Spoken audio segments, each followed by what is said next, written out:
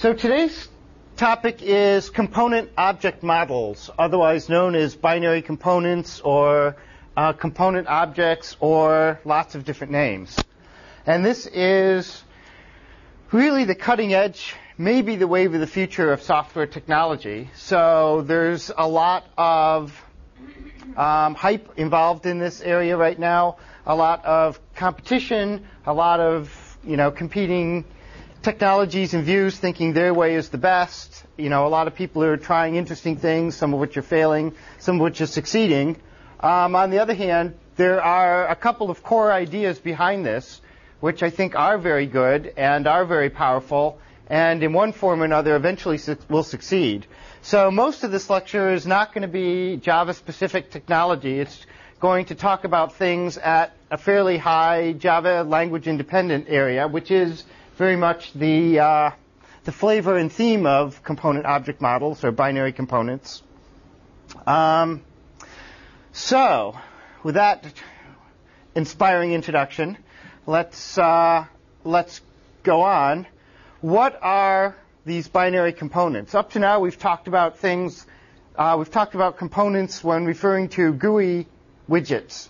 Okay, and binary components are something like the GUI objects in that they're things that you can embed in your program and use and give you useful functionality, but it's kind of an extension, a great extension of that. It's also an extension of the notion of classes. Okay, it's very much, you can think of components, binary components, as classes and object-oriented programming on steroids. It's just that idea, but then more so. The goal is to really push some of our ideas behind object-oriented programming, in particular reusable code, encapsulation, and abstraction to the next level. Okay? We have a lot of the stuff in Java with our class libraries and classes that you can use and build. Components, the component idea is to take that to the next level by abstracting it along a number of new directions. For example, to use a class in Java or any language, traditionally you need to have it written in the same language, compile it together. It has to be available at compile time, so you compile all these things together in one program and you use them. You can take classes and extend them to add additional functionality. So that means the classes can be pretty basic functionality, the library classes that you get. So some of the notions that components try and abstract against is language independence. It would be nice to be able to use a class that wasn't necessarily written in the language that your application was written in. Okay, maybe you want the functionality of the class to be written in some language that optimizes for efficiency, but you want to use it in some program that's optimized for programmer niceness, because all the really hard stuff is done in this class, and all you're doing is kind of organizing how it's supposed to be put together. Another thing is, I can call it location independence. We're trying to accomplish here. Independence.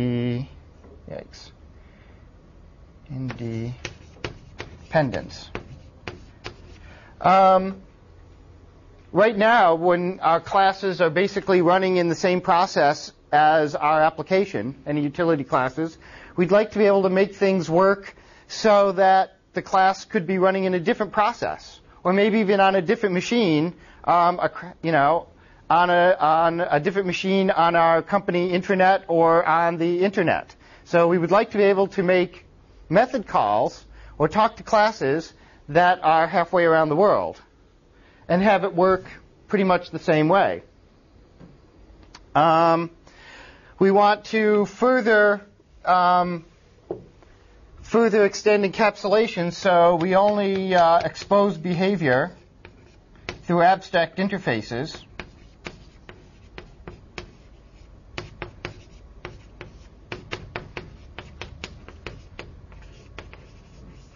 And as you can see, in order clearly to make this and this work, you really have to go do a good job on this because, if you don't know where the thing is and what language it's written in, you really have to do a good job in your abstract specification. Finally, we need to really work on these things tend to stress configurability.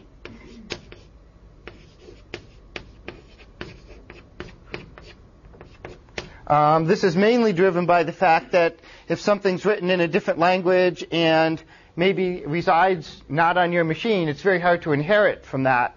So in order to get the functionality, generality that you often get by taking a class in, say, the Java class library and then inheriting from it to specify its functionality for your application, okay, you have to push that back in that the builders of the components have to kind of anticipate a wide range of different uses and applications and add a whole mess of configurable parameters that let you set things up to kind of customize this component for the way your application wants to use it. Okay, so the basic idea is classes, but abstracted so that you can pass things around instead of as source files, as binary files that can be used by different languages and can reside in different locations and whatever. And let's see, there are three players in this game right now and a pile of technologies. There's Microsoft's set of technologies, which go by the name of OLE, COM, DCOM, ActiveX. These are really the same underlying thing, but targeted towards slightly different applications. There's the Java versions of these, which are, Java Beans,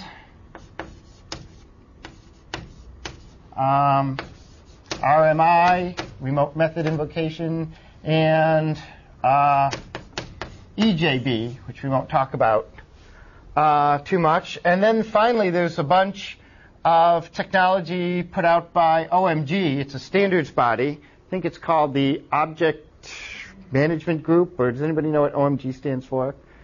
Well, I guess not. Anyway, they put out this thing called Corba, which is the Common Object Resource Broker Architecture, and they have a protocol. Okay, so kind of these are kind of protocols, and there's a lot of acronyms here, but these are kind of the three implementations of this technology I could think of. There's, yes? Who's the intended beneficiary of what's driving this? Well, it depends. This technology, when you think about how it's used, implemented, or the pieces you get, pretty much splits right away into two kind of user communities. Some of these things are tailored to each user community. So I'll call the two applications scripted components, or scriptable. Let's call them scriptable components. And distributed objects.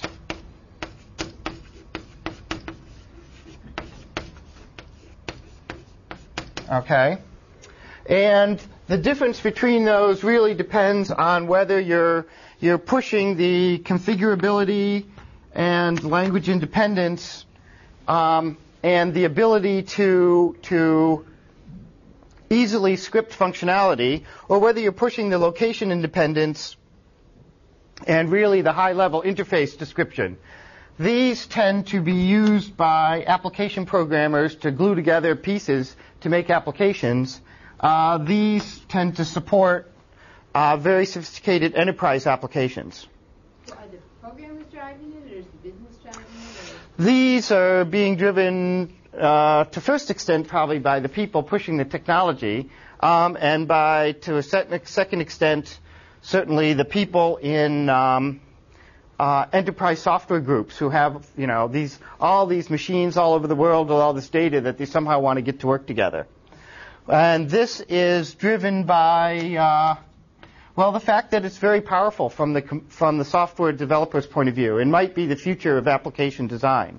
So let's talk about scriptable components first. I'm not sure it was started by Microsoft, but certainly they have pushed it for a while with their Ole and ActiveX technologies. And the Java equivalent is Java Beans. And the idea is, going back to what I said, wouldn't it be nice if lots of functionality, instead of you as a programmer having to sit down and design all your functionality over again from scratch every time you wanted to do an application, or see if there were libraries in the particular language that you were using to help you. Say you had a bunch of components that encapsulated high-level functionality pieces that you wanted to use. For example, a lot of these revolve around building GUI applications, and some of the things that might be nice to have are, say, a chart component. Say you would, want to embed in your application the ability to graph data in various chart forms, okay, and just display the data that you have. Now, you could go through and spend, week after week writing a charting package, that displays in your particular program, but, that's kind of reinventing the wheel. Charting packages are not new technology, and they're out there certainly in standalone programs. There's lots of things that would do charts, or spreadsheets. There's lots of standalone spreadsheet activity. Wouldn't it be nice if you wanted to build an application that was not just a spreadsheet program, but wanted to embed spreadsheet functionality? Maybe one of your tabs in your tab display pulled up a spreadsheet to display your data. Wouldn't it be nice if you had a component that encapsulated chart display or spreadsheet functionality that you could just include, and it would be there? The power of those of you who fooled around with the table widget here gives you the power of doing that. So the question is, how would you use this thing? And the idea of these things is they are scriptable at very high levels. To use a Excel spreadsheet, even from computer controls, is much easier than writing them. So the power that you need to kind of control one of these things is very simple compared to the computational power you need to write one. Another nice component for a different sort of applications might be speech synthesizer. Very, very complicated to write a speech synthesizer. But once you have one, the behavior is very easy. You send it a text string, and it either speaks the thing out the speaker or gives you a waveform back, which is the audio. So very simple behavior, but very complex implementation. So if somebody else did the implementation, gave you this black box that you could incorporate, and then you could just say, translate this, or play this, speak this sentence, and it would just happen for you. Now, the mechanics of what one of these objects look like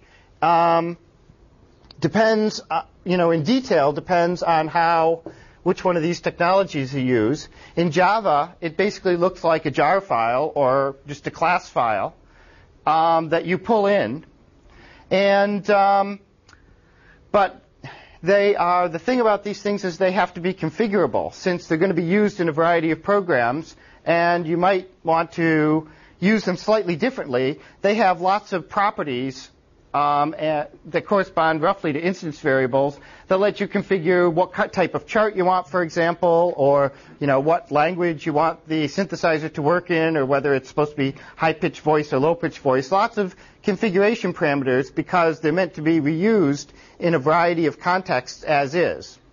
And the cool thing about this component technology is that all these parameters and all these objects are self-describing. Okay, this technology makes heavy use of the notion of introspection.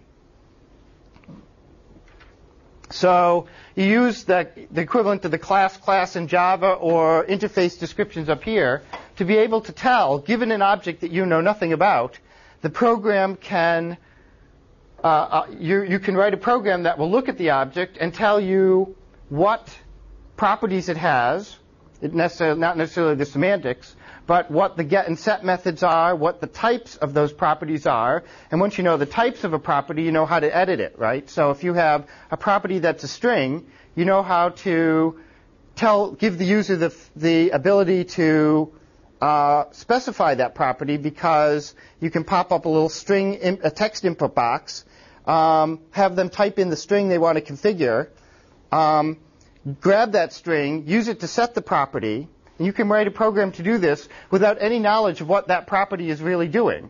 All you know is that you have getter and setter methods on a string property. Similarly, if it's a color property, you can pop up a color editor, and so on. So very powerful. So the kind of ultimate version of this currently is when you have components written in, say, COM and ActiveX, that you use Visual Basic to script together, okay? And this means that you can assemble your GUIs. You can basically do your entire GUI programming and maybe your entire application programming from a drag and drop visual editor. You just drag buttons on, you drag components on a layout editor, and since the layout editor can ask one of these components, what are your set methods, what are your get methods, what are your properties, what events do you handle, all this, it can pull up this and give you a graphical environment to just set these things. And so in a very short time of playing with one of these graphical editors, you can do something that would take you probably days of programming. And it's probably much more compelling to see it.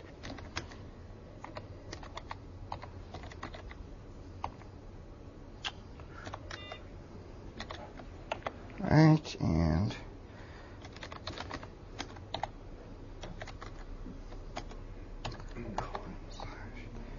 P/Java/JDK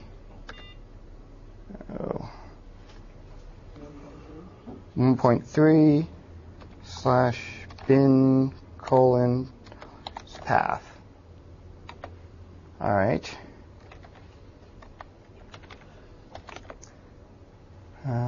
CD. Now this is a demo I found on the Sun site, and the book talks about this a little. This is actually just a shadow of what you could do with, a commercial product and a real Visual Basic component editor and drag and drop layout thing. But it nonetheless gives you an idea of what we're trying to do here. So this is our template for the application that we're trying to design. And here is a palette of components that the thing knows about. All it knows is that it has these components. It doesn't know any of the details of these components. It just gets these components in the form of jar files. You notice it came up with a thing that said analyze jar files when it started up. And that means it's looking through all of these. It's figuring out what methods, through introspection, what properties they have, what methods they have, what events they handle. So here's one called Juggler, which I can just pick up. And it took me a while to figure out the buttons, but maybe I didn't figure out the buttons, or maybe we're crashed.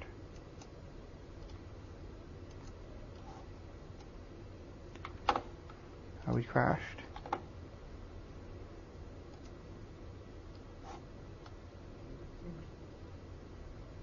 Oh, heavens. Does the crosshairs change when you're picking up? No, this is a really strange user interface, and it takes... looks like you may actually have an invisible component. You think? I don't think so. Maybe a panel or something? No, Why is there a dotted line around the outside? Oh, that's the current selected component. But let's try one of these. So maybe you should delete the component. No, there's my juggler. I don't know why things were so weird, but there's my juggler component. So as soon as I drag and drop it, it starts going. And let's drag a blue button see if... That's all it does, just like just a little animation. Okay. That's all it does. Okay. But this isn't what's cool about it. Okay, so let's drag another button. Okay, now I think I've got the hang of it. And let's move this puppy up here. All right, so now I've got, with doing very little work, I've got 3 things on my GUI, which is pretty cool. But now, let's say I want to do something with this button. Certainly I don't like the idea that it's just press.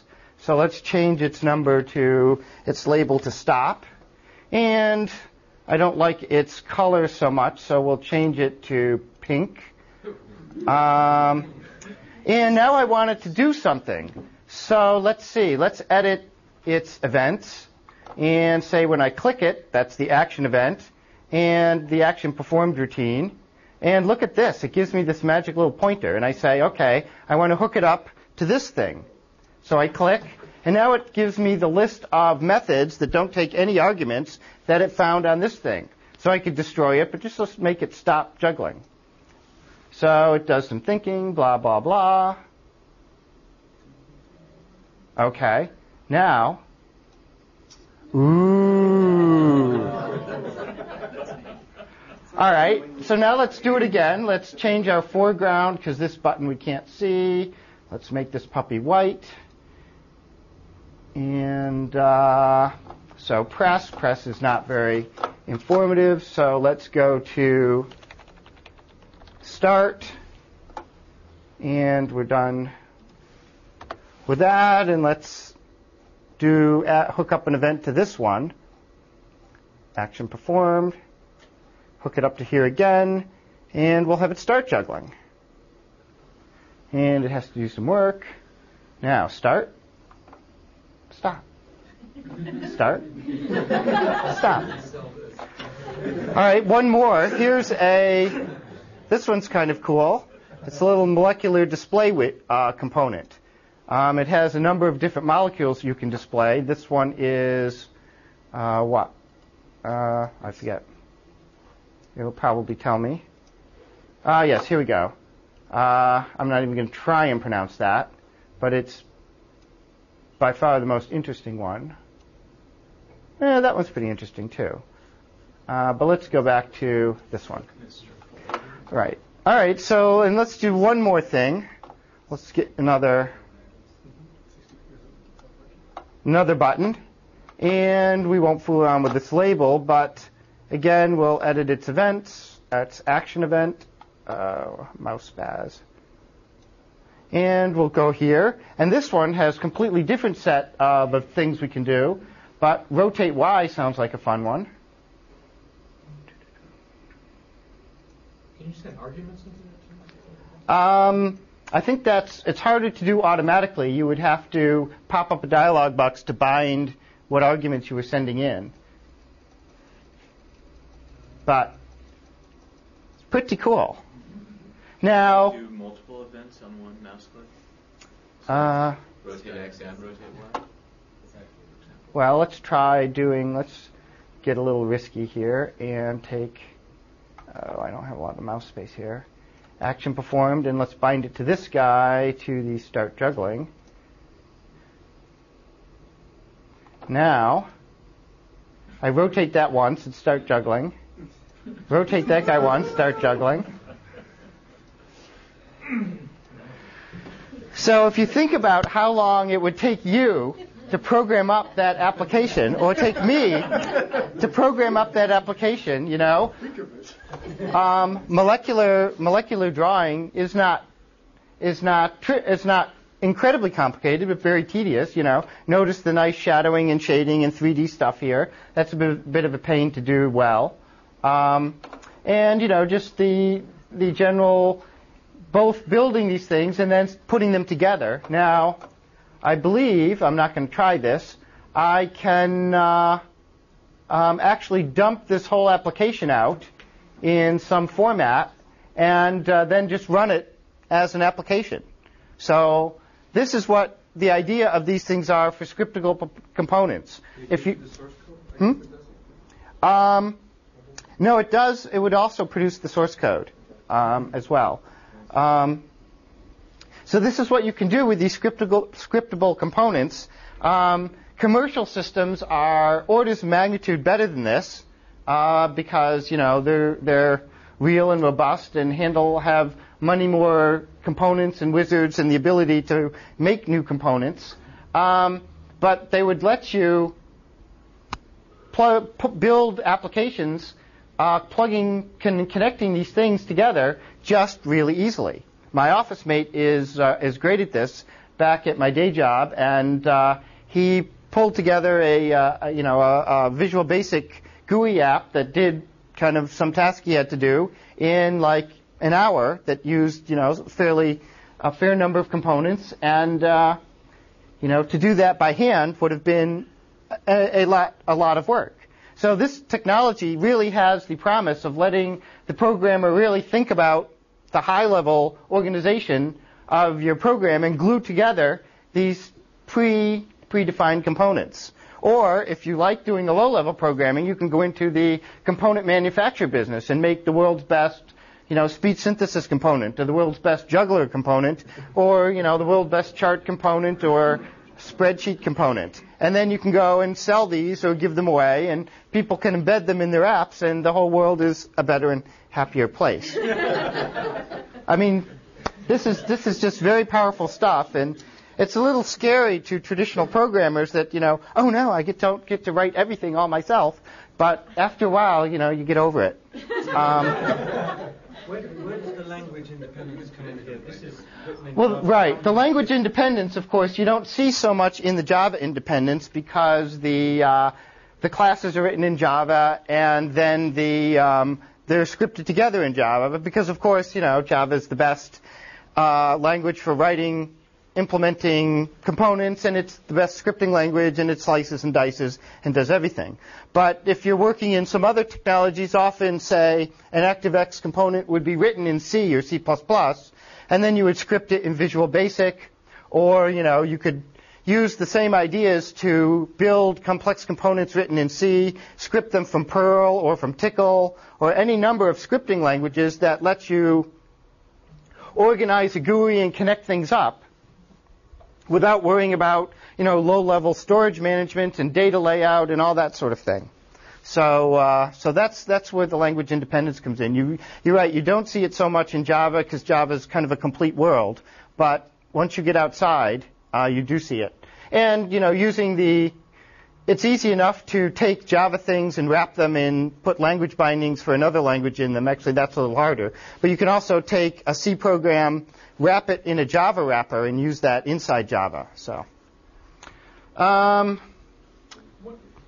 of the list of things is a sorter bean that you can pick over there. Is that like a bean within a bean pattern? Sorter bean. To be honest, I have no idea what this does. Seems like in a different class than everything else. Algorithm bubble sort. Oh, well, I've seen that one before. Let's see. Probably doesn't. It's probably non-display. Yeah, it could be.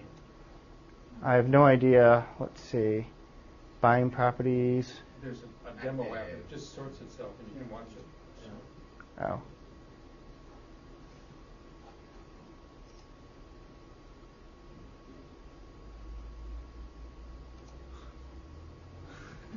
All right. You guys back in There it goes. Yay! It's starting. So I guess we just need to. Bubble sort. Wow, well, that's going to take 1,000,000 years. All right, well, that'll give you something to watch instead of me. All right, the last thing I want to talk about is a somewhat different targeting of the same idea, which is these encapsulated binary objects that you can use in various ways, and focus more on the language independence or location independence. I know, it's great. Up to now, we've been pretty much having our objects and our little app that calls the objects enclosed in one process, one program that's all nicely linked and compiled together. So this guy can know about this class, can do a new to get an instance of this class. It can then call a method on this class and use basically a normal procedure call mechanism and all that. So say we want to do all the things we do with our normal classes, but we wanted to do it on an object class that's hosted over here on a different machine connected by networks. So how can we possibly make this technology work and essentially keep this application looking pretty much the same? So this is, the beginnings of what the whole distributed objects deal is about. So to do this, we have to think about, all right, what do we need to do this? We need to be able to construct a new instance of an object. We need to be able to have a reference to an object. We need to know the interface of the object so we know what methods can call. Okay, so now we've managed to get something. We know what methods we call.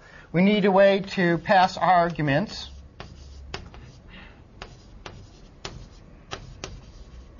And get return values. And finally, we need a way to do the method call itself.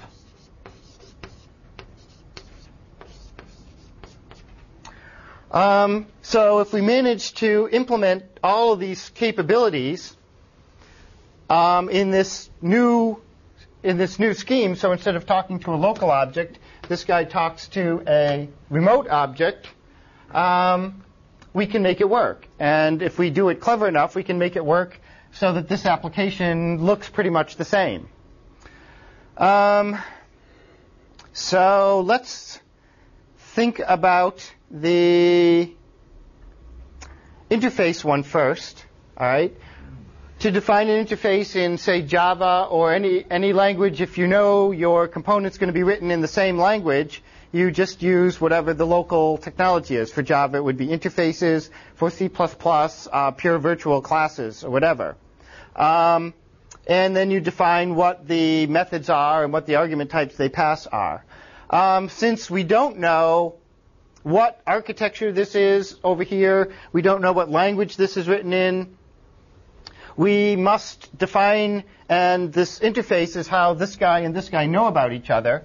We have to define things a little more generally. So there's a bunch of things called IDLs for naturally interface description language or interface definition language. And associated with each of these technologies, there's one of these things. There's like a Java IDL and a Corba IDL, and there's a Microsoft IDL, which is a variant of DCE IDL. And these let you describe things, write expressions that look very much like Java interfaces. Syntactically, they look almost identical, except that the data types that you use aren't going to be language-specific data types. They're just abstract, basic types defined by the IDLs. Fortunately, all languages pretty much implement the same set of basic data types, like, integers, bytes, floats. Okay, all those. There's not very controversial. Arrays, everybody pretty much knows how to handle those. Strings are a little controversial, so IDLs typically have an abstract string type, which is independent from, C++ string type or Java string type. It's just an abstract string type that you use for communication and definition. And then it, of course, has to get bound locally to the proper equivalent on each side. So that's a good way. We have a mechanism now that both sides can figure out what the interface is and can communicate there. Now we need a way to construct and hold references. And the way this is usually done is by a mechanism called a proxy. Okay, this is a design pattern that one will run into. So we have a little piece of code here called a proxy, also called a stub, probably more commonly called a stub. And what this does is basically fake up this object over here. So this is, in Java, it would be a class definition, and it would be a class definition with exactly the same interface that we defined here, okay, that you could do new on, call new on, and call a constructor on and get a reference back, and you could hold reference objects on, okay. So it would look to this application just like if this object was implemented over here, it would look just the same. That's the image that this proxy stub is trying to create. So now this application can talk in the native language in Java using the regular new and regular method calls. It just talks to this proxy. So, I'm sorry, yeah. The proxy stub is something in the local process, or is it another process on this machine? Think of it as something in this part's in the local process. Okay. The object, wherever it exists, just got reference counted. We haven't connected to this yet, but so we've just faked something up that looks like that object to here. We haven't quite connected it up. Okay. Now the next thing we have to do is somehow connect. We've now mirrored kind of the object on the application part. We now have to make something over here that can call into the object that looks like the application, all right? And this is sometimes called the skeleton, I think, or it's probably another version of proxy, or the general proxy notion. The general proxy design pattern is to make something that stands in for something else and makes it looks like something else but isn't something else. So it's kind of a translator that kind of stands in between. You can think of this a little bit, the scheme of trying to make a telephone call between someone, say, in Germany who speaks German and English, to talking to someone in Japan who speaks English and Japanese, okay? So you first have to set up a telephone call between them, and then you have to translate between them. And, if you get somebody if you have somebody who only speaks German, then somebody who speaks German and English, he can talk to somebody who speaks English and Japanese, who can then translate into somebody who speaks purely Japanese, okay? That's one analogy for what's going on.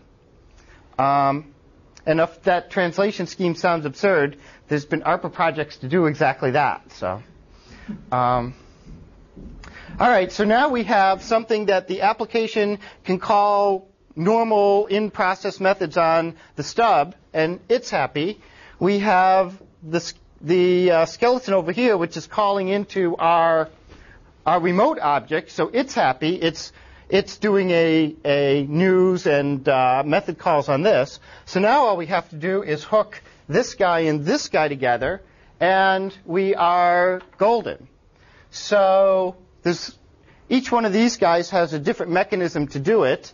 In Corba, that is the job of our orb, which stands, I remember now, for Object Request Broker, which lives in a different process on the same machine,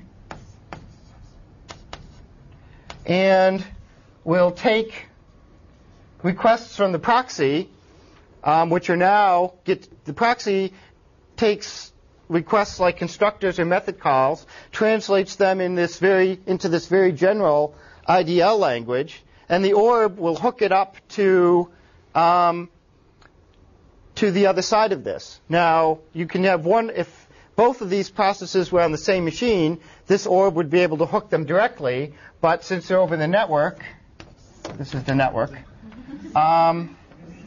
it has to talk to each other with our IIOP, which stands for Internet Inter-Orb Protocol.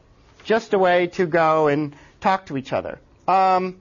In Java, this whole mechanism that does all this is RMI, for remote method invocation. And now you can do, since there's all these competing standards, they're also sort of interoperable, so you can there's implementations that do RMI over IIOP and maybe IIOP over RMI, so you could talk from Java to Corba and, everything sort of works. Yeah? Do enterprise Java beans work in with this Java to Corba thing at all? Enterprise Java beans are one way of defining these objects, these remote objects over here. So it supports, it feeds in with this RMI and all of this. Enterprise Java beans go beyond that and are trying to encapsulate some additional functionality. Okay. To do with brokering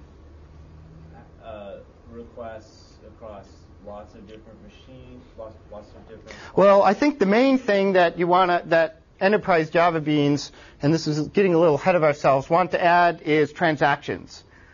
So they want to add this technology called component transaction monitors, which is kind of the big jump between Java beans and EJB. These guys, although this stands for Enterprise Java beans, these guys and these guys have very little in common, except they're ultimately Java classes at some level.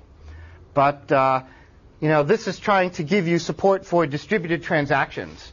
And the Java beans are more for in-process. But yes, the EJB technology is much more geared towards the distributed object than the Java beans technology. I realize we're getting ahead of ourselves, but when you say transactions, right, we're talking about like something happening over here in the process at where the stub is, something happening over here where the skeleton is, and the two making an agreement that they have actually. I don't understand. Well, we'll talk. Transactions is really Monday's topic, but for now, transactions are a sequence of operations that have across them certain properties that are true. Okay, and we'll talk Monday about what the properties are. But they're just a sequence of operations that could happen in your network or on a single machine, and there's a set of 4 properties in particular that are critical for transactions. But that's a whole different topic. So what do we need to do to make this network thing work? It's actually not too tricky, though it's tedious. We have to be able to pass arguments, which means we have to do something called marshalling, which is taking all of the data structures in our language-dependent form, translating them into a network language-independent form, shipping them across the network, collecting them over here, and then retranslating them into the language-dependent forms over here. Similarly, we have to take the return value and do the reverse operation. You mentioned reference counting and stuff. One of the things that we have to do is, remember, this guy is doing a new on here, or an allocate an object on here, which is translating it across to here, which is saying, okay, make me a new one of these, and then passing back a unique ID so that this guy can associate that unique ID with the reference pointer it gives back here. So the whole thing works consistently across the network. Okay? But now you have this network garbage collection problem, all right? Because you have people all over the network holding pointers over here, or people all over the network holding pointers to objects over here, and you have to know not only when your process has finished using them, but when all the processes everywhere have finished using them. And that gets to be a mess, but again, it's not impossible. It's just a matter of, extending the stuff you would do in process with a lot of communication across the network. Okay? Plus, you have to worry about additional things in your remote procedure calls and the like, that what happens if you do a procedure call over here, you do a method somewhere in the middle of here, the network goes down, or this machine crashes, or all sorts of things can go wrong. You need an additional set of recovery tools over here to deal with that. Or if this guy's going fine, but then the caller deteriorates, how do you garbage collect all of his objects? A lot of details are hidden behind this kind of nice picture, which is why this is really the cutting edge of of enterprise technology. It's non-trivial to get one of these things up and running and reliable and maintainable. And so if the people who initially wrote the applications leave, you can still keep it going. So this is really the cutting edge of kind of what's known as distributed enterprise programming. It's fun though, and you can take this model if you're just not using sort of this technology, but just rolling your own. You can certainly roll your own scheme to do this sort of thing in a more limited sense. If you ever have an application where you have something over here you have to talk to and something over here. A lot of times what's over here is some interface to your database, your main database. So this kind of gives you an object wrapper around your company's database. So just something you should see, and someday you may end up having to deal with it, but certainly you won't in this course. But it's, no, I do not have an example. We don't have anything running for you at the moment. But nope, this is what gives software designers nightmares at night. Is the thought of getting one of these things up and running and stable and all this. If you think of the number of things that have to be up and working for your method call to happen, right? You have to have your process up, the proxy working, the orb working, the network working, this guy's orb working, and that process up. Okay? Yeah. If you can get your hands on a copy of JBuilder Enterprise, there's working examples of this. Ah. Getting them to run is challenging. Well, that is always the challenge. But J2EE, the Enterprise, we're using J2 Standard Edition. J2 Enterprise Edition, I think, has all of the RMI and EJB stuff in it and more. All right.